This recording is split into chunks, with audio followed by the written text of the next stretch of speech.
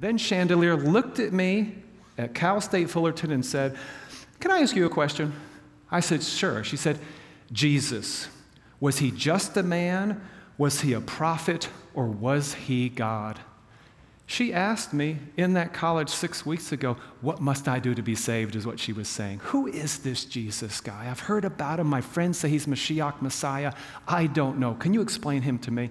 We had the most fascinating talk at Cal State Fullerton, okay? And explained something simple to her called the perfect blood sacrifice, where Jews would take a lamb, put the lamb on the altar, perfect lamb, no blemish, no broken leg, nothing. Put your hands on the lamb, faith, your sin transfers, cut the throat, the shedding of the blood, Leviticus 17, your sins are remitted and gone. You must have a perfect blood sacrifice to be right with God. Do the Jews still sacrifice animals for their sins? Yes or no? No. In 70 AD, Titus came through and knocked over the temple in Jerusalem, bulldozed it over, so it's gone.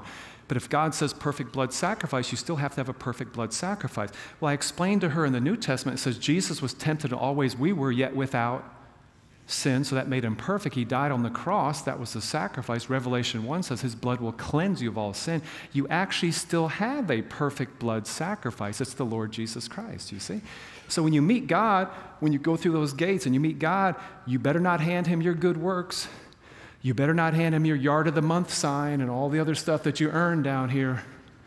You better hand him the perfect blood sacrifice of the Lord Jesus Christ. You're in serious trouble the moment you die.